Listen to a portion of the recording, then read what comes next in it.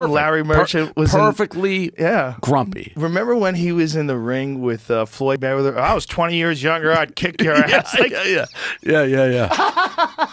It's just like the craziest thing that anybody can ever say ever. You're literally talking to the greatest boxer the world has ever known. Yeah. And you're saying, play that. Look at this. That even though it appeared that he wasn't protecting himself and thought that that was part of the ceremony that you were going through of apology, that you unfairly took advantage of it. What do you say to those who say, what'd you do there? You were winning the fight and in charge. I just want to tell everybody that bought pay-per-view, that came out to Las Vegas, thank you. It was a hell of a fight. Floyd, you know you're a promoter, but now we're talking to you as a prize fighter. Let's take a look at what happened at the end of the fight, and you describe it. I love this moment. We touch gloves. We back to fight hook. Right hand. And that's all she wrote. So for you, it was just an automatic response.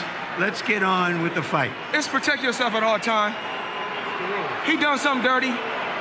We're not here to cry and complain about what he did dirty or what I did dirty. I was victorious. If he want a rematch, he can get a rematch. You were in charge of the fight.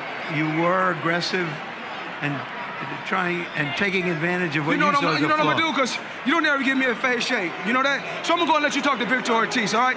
I'm through. They put somebody else up and give me an interview. What are you talking about? You never give me a fair shake. HBO needs to fire you. You don't know shit about boxing. You ain't shit. You got shit. I wish I was 50 years younger and I'd kick your ass.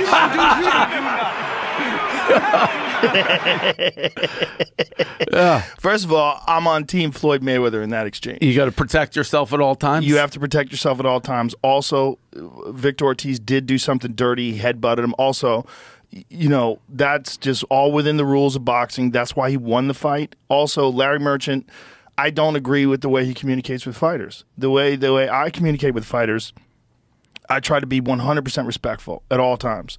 And also with reverence to the fact that these people, they trained for their whole life, and then, you know, 6 to 12 weeks for this particular event.